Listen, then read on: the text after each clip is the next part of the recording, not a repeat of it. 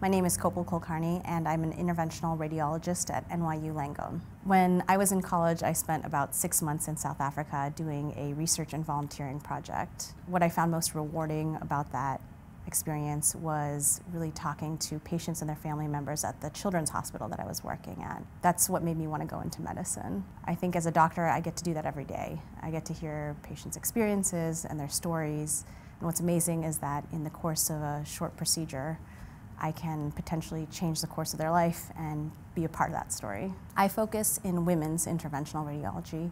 I perform procedures for treating fibroids, for treating infertility due to blocked fallopian tubes, and pelvic pain due to pelvic congestion syndrome. I think interventional radiologists have the advantage of being able to read the imaging and being able to interpret it very closely, and this allows us to do those fine, detailed procedures based off of imaging guidance. Unlike a lot of other centers where the focus is on just numbers, at NYU it's not about numbers, it's about the patient experience.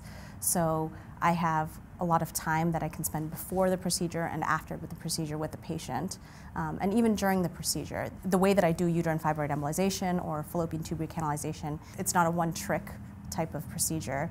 I modify the procedure and adapt based off of the patient's anatomy and their condition and their particular symptoms. Everyone wants to know when they can get back to work, how they'll feel after the procedure, and again, that's one of the things I like best about interventional radiology, that I can tell them, you'll be back on your feet right after the procedure, you'll be back to work in a week.